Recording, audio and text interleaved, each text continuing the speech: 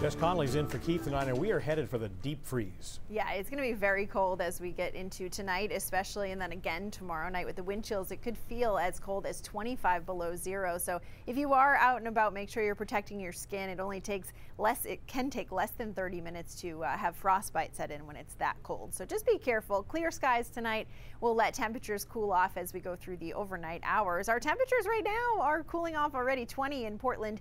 It's 18 in Lewiston. Augusta's at 17. Bangor now at 19 degrees. But with the wind out there, it feels even colder in many locations. Winds gusting now to around 20-25 miles an hour in some spots, especially into northern Maine. This is what it feels like with the wind chill. Feels like 9 in Bangor. Look in northern Maine.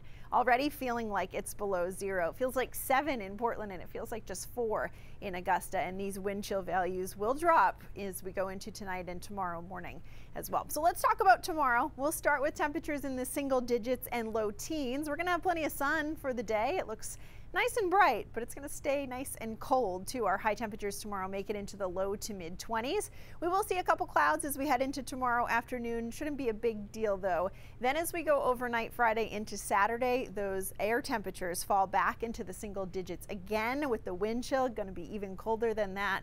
So again, stay warm as we go into the weekend. Saturday's high temperatures stay chilly again. We're only in the low to mid 20s for highs. We'll see some sunshine early. Then clouds increase though as we go into Saturday night because some snow is on the way for late Saturday and into early Sunday. We'll look at that in just a second.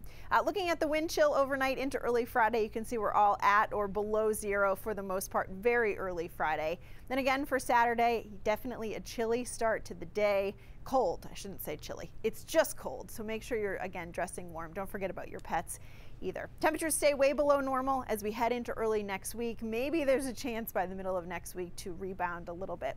Some light snow early on Sunday, then that wraps up as we head into Sunday afternoon, but there's still a chance for some big snowfall Tuesday into Wednesday. We'll keep our eye on that. Seas tomorrow, 2 to 3 feet. Winds from the northwest, 10 to 20 knots, gusting as high as 30 knots. So plenty of sun tomorrow. That's great, but temperatures only will be able to make it into the low to mid 20s. Pretty much the same thing for the day on Saturday. It's going to stay chilly through the weekend. Sunday's high temperatures are only in the mid to upper 20s. With that light snow around on Sunday morning too, things could be a little bit slick on the road, so be careful. If you're out skiing or enjoying it this weekend or even into early next week, just make sure you're dressing nice and warm. And again, keep your skin covered and protected. Sun and clouds for Monday, and then watching that storm. Getting excited about it for Tuesday into Wednesday. Could see some double-digit snowfall totals, guys. Wow. Thank you, Jeff.